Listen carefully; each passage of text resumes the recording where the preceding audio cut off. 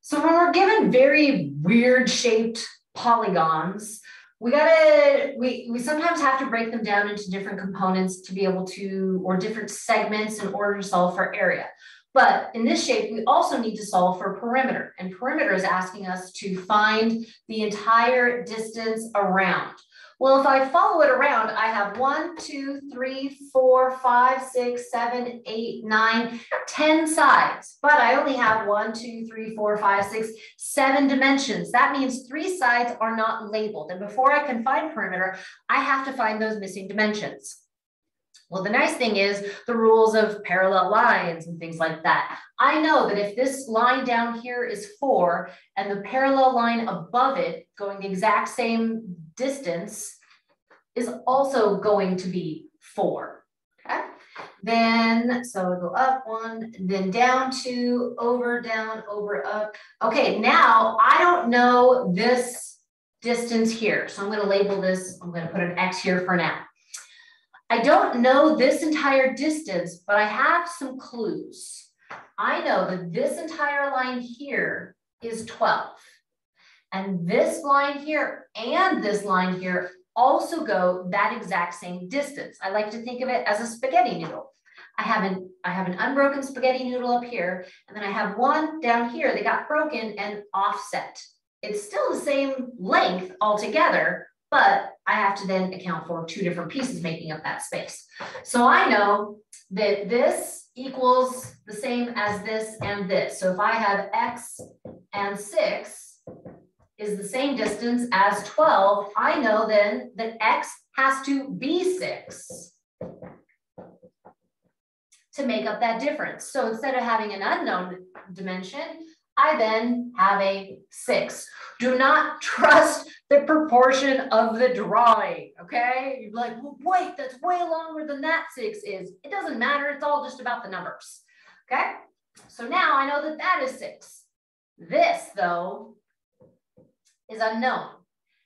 This is a little tougher, okay? Because I know that this length is 6, but this length extends down into this area. So I can't say that this length is the same as that because they don't line up.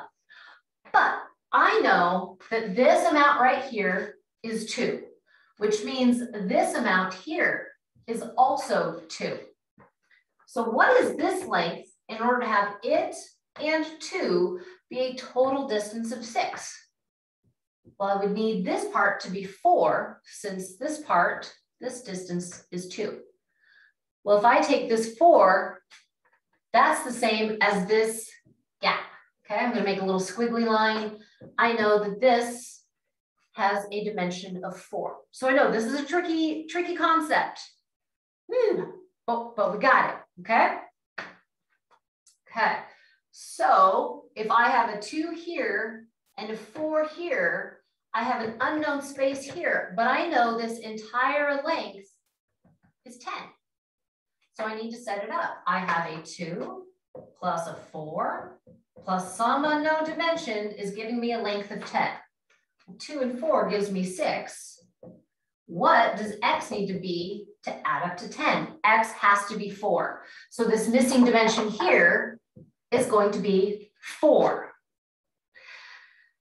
I know, it's okay. But it was actually important that we found this dimension because we're going to need it when we solve for area later on. So it's worth that effort. Just knowing that if I extended this across, if I take off that 2, it means this length had to be 4 if that whole thing was 6. Okay?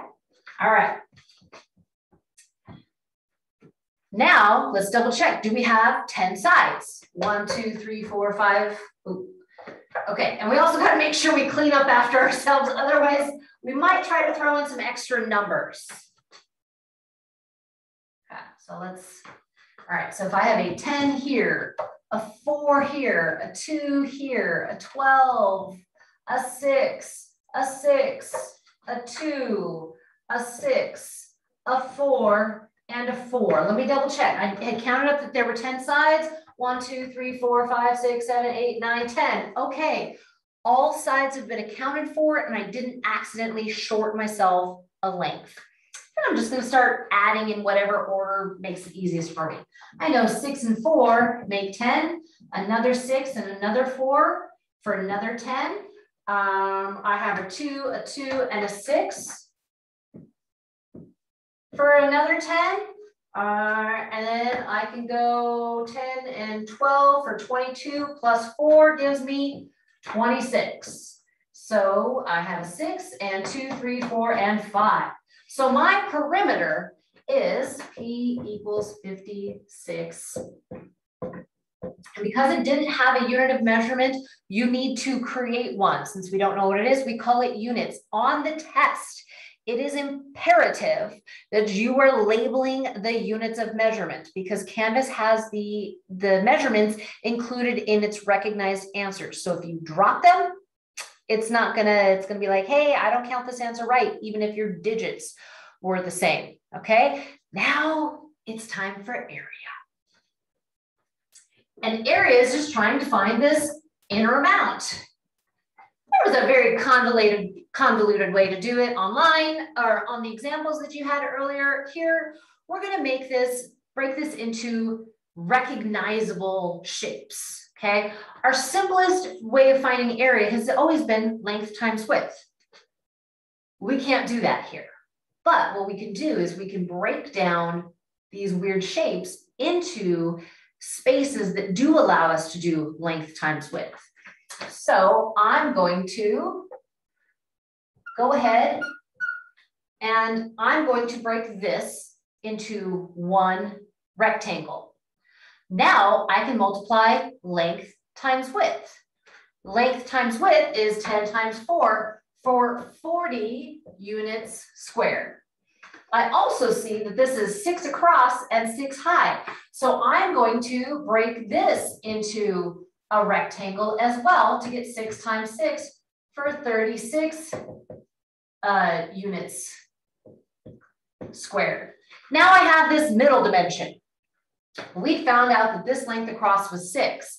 And in our weird, like figuring out what this was, we found out that this was 4. Guess what? My length then here is 4. So, or my width is, so I have a 6 times a 4. 6 times 4 gives me 24 units squared. So what I've done is I've broken this big weird shape into smaller normal shapes that then I can find, well, how much area did I have altogether? Well, this section had 40. This section had 24, and this section had 36, so I can add them all up. 24 and 36 gives me 60. So I'm going to chunk that down into 60, and when I add 40 to it, it gives me 100. Well, so we can put 100 square units, or if you were typing this into your test, you could put units, caret, squared. But if you spell it out, you need square units instead of saying units squared, spelling it out. It's going to recognize the square first and then that, whatever the measurement value was. Look familiar? It should. We've been seeing this a lot. And guess what? It's also on the test. Okay, we really got to make sure you guys know what this means. All right, a negative exponent does not mean a negative answer. This number itself is positive, and this is the only number that exists and is being multiplied by itself. The exponent is just telling me how many times I have that. And whenever I have a negative exponent, it's doing that because it has taken a fraction and presented it as a whole number. And the only way you can do that, or less than a whole, even a decimal and present it as a whole number, the only way you can do that is if you put a negative on the exponent.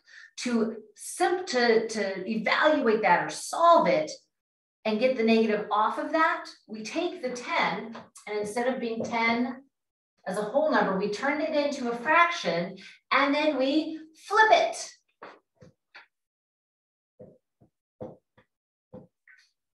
Still, a positive number is just the first small one. So then we go 10 to the third power, 10 times 10 times 10. There are 3 zeros involved in that, so that means that I have 3 zeros in my answer. It is 1/1000th of a whole. If I wanted to, I can express that as a decimal, 0.001. So if I have 0.001 and I add it to, well, we've already found out what 10 to the third is, it's 1,000.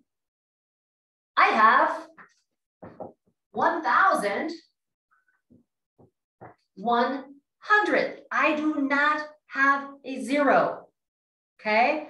The only way I could have a zero is if this was negative 10 to the third, because then without that, well, even if it was in parentheses, I have a negative 10 times a negative 10, which is a positive 100, and then positive 100 times a negative 10 is negative 1,000. In that case, then you could get a zero, but only if your base is negative and you have an odd exponent. No other way. Okay, because when you move to your next level in math, you will sometimes be asked to, oh, if I have 1/5 and I need to work on it with something else, I can't work on it while it's a fraction. I need it as a whole number. So how do I turn it into a whole number? I pop a negative onto this exponent. So this then becomes 5 to the negative 1. It's not a negative value, it's a less than a whole number value. So just by putting a negative on my exponent, I'm given the power to flip and have a whole number to work with in solving. A serving of cereal is 1/3 of a cup. And how many servings? How many servings? Sorry, my R looks like another V. Servings in 9 cups. Just because my 1/3 comes first does not mean that I put it first in my equation. Because what it's saying is I have 9 cups of something. Okay, I'm gonna take, I got this rectangular shape and I have 9 cups of cereal in it. And each serving is 1/3 of a cup. So if I imagine my little teeny tiny measuring cup, and I go in there and I scoop. Oh, I scooped it out once. I took out 1/3. Oh, I scoop it out again. I have another third. I have another serving. Oh, I scoop it out again. I have 3 servings. 3 servings. Well, 1 and 1 and 1 is 3 out of 3. 1 cup. 1 cup gave me 3 servings. Okay, so what I'm trying to find is if I have all of this and I take 1/3 of a cup out, and 1/3 of a cup out, and 1/3 of a cup out, and 1/3 of a cup out, how many times am I able to do this? That repeated taking out is a division. The first number is always how much exists. How much do I have? I have 9 whole cups. And how much am I drawing out of that each time? What am I trying to take out of it? I'm trying to take out 1/3 of a cup. And when I'm repeatedly being asked to take something out or find out how many of these little pieces exist within this whole, I have to divide it, which then means to solve it, I'm multiplying by the reciprocal when it's a fraction. So 9 times 3/1. Well, anything over 1 means that is a whole number. So I have 9 times 3 to get, I have a total of 27 servings. And I know that's right because when I just took out 1/3, took out 1/3, took out 1/3, when I took out 3 of them, I had 1 cup. So if I did that again, I would take out another 3 for another cup and another 3 for another cup.